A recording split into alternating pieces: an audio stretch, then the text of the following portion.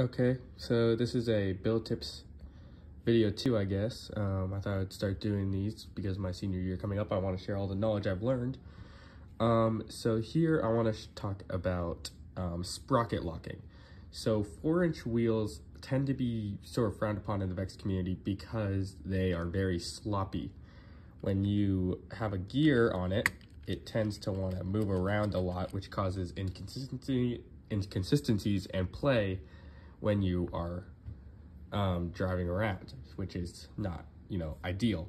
So I want to teach you guys how to get rid of this play right here and turn it into this, where there is no play in this.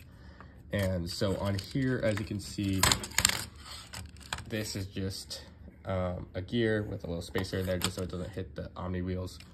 And that's how most people do it. And then they put shaft collars and whatnot.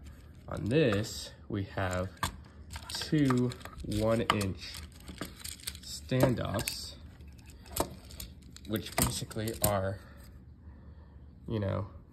screwed in just like a normal, and then they are put in to the Omniwheel, and then you just simply, they sort of just wedge and click in, and this gets rid of any play on the gear and should allow you to have way more accurate movements in autonomous and a ton of other fun little just good things.